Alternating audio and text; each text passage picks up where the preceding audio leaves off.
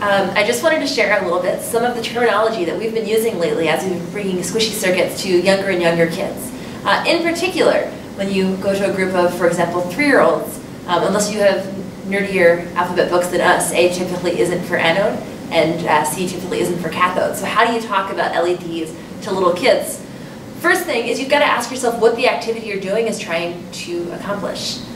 If we do squishy circuits with older kids, we care a lot about insulators and conductors. We care an awful lot about proper terminology for LEDs. However, when we're working with 3- and 4-year-olds, honestly, our goal is to show a circuit and talk about open and closed circuits.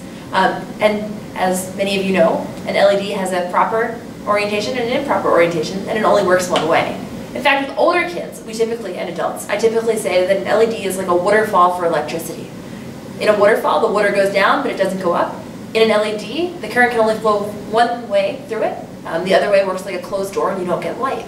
So if you put your LED in backwards, it won't light up. So what I'm just going to do is walk you through how I explain squishy circuits to younger kids and beginners.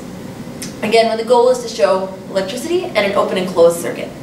So the first thing I do is I have someone take their LED, and again, we use these really large ones that look sort of like a gumdrop. And I always say this looks a little bit like a person, right? A person with 2 legs. Then, when we made our 2 Play-Doh lumps and attached them to our battery pack, as in some of our previous videos and in most of the things on our website, I said you want to take your little person, your Play-Doh person, and you want to plug its feet into the Play-Doh shoes so that it has 1 foot in each shoe. Okay, so once we have our little person with his feet in the Play-Doh shoes, we turn on our switch. And in this case, it works and it turned on, but I typically don't have small kids look at their LED and find the longer and shorter leg unless I've cut them off, cut one of the leads shorter, because it really is a subtle difference. So if this had gone differently and the person had been put in backwards, and when I turned it on, it didn't turn on, I would smile and say, uh-oh, our person has his feet on the wrong shoes. Let's take him out and switch his shoes. So we take out our person, and we switch his shoes. Now our light is lit up. Another common thing I've seen with smaller kids, particularly this past weekend at Maker Faire, is that they take their LED and they pop both leads into 1 lump of Play-Doh. Or as I would say to them, uh-oh, you don't put both your feet in the same shoe, do you? He's got both his feet in 1 Play-Doh shoe. Let's switch that. And then we put 1 of the LED's legs into each of the Play-Doh shoes, hopefully on the right feet. If it's on the right feet, we have our light on.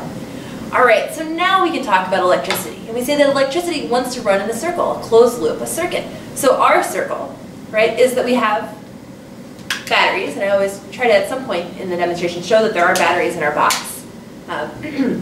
We have electricity running through the red wire, through the Play-Doh, through our little LED guy, and then back to our battery.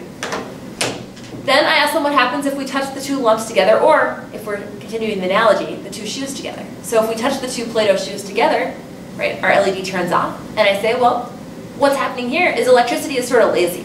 If you had the choice of taking the elevator up 50 stories, or you had the choice of walking upstairs 50 stories, which would you choose?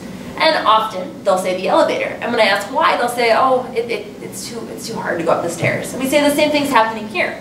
When given the choice, the electricity will run through the Play-Doh shoes instead of through the LED. It's like taking the elevator instead of taking the stairs. But it's got to run in that loop, so it's got to complete a circle, and it's just going through the shoes.